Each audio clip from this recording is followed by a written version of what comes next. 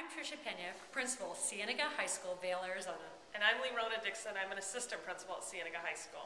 We're going to talk to you for a few minutes about SWIS. That's the school-wide information system out of University of Oregon that tracks Office Discipline Referrals. We use that in order to track all the discipline referrals that come into our office to see what areas of school we can improve as far as location, time, specific teacher information, and certainly with regard to specific students so that we can implement the RTI system and offer more support to those students. With SWIS, you see real graphic details. You see your green on your triangle, your yellow, and your red. We share this information every 3 months with our staff so that they can see the improvement that we're making in our triangle.